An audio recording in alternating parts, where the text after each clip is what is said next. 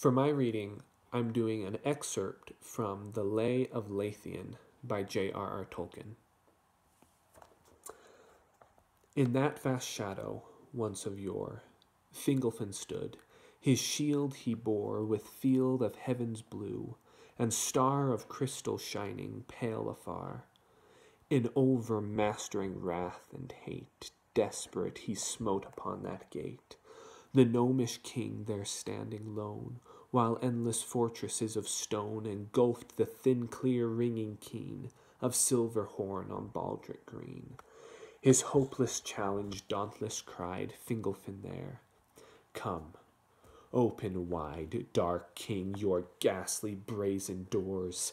Come forth, whom earth and heaven abhors. Come forth, O monstrous craven lord, and fight with thine own hand and sword. Thou wielder of hosts of banded thralls, thou tyrant leaguered with strong walls, thou foe of gods and elvish race, I wait thee here.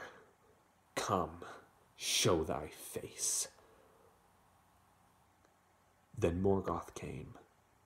For the last time in those great wars he dared to climb from subterranean throne profound, the rumor of his feet a sound of rumbling earthquake underground. Black-armored, towering, iron-crowned, he issued forth.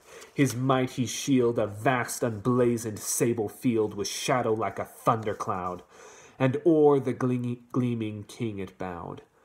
As huge aloft like mace he hurled, that hammer of the underworld groaned.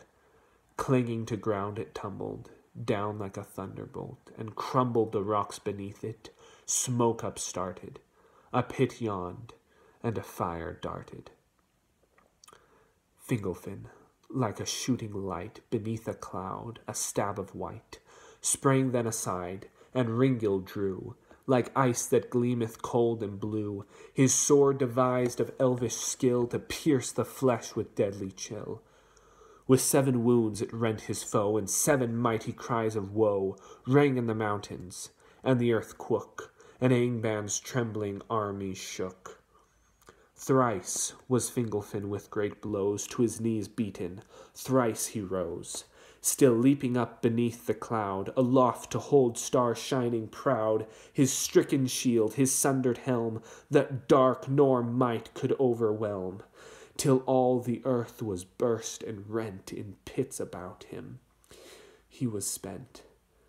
His feet stumbled, he fell to wreck upon the ground, and on his neck a foot like rooted hills was set, and he was crushed, not conquered yet.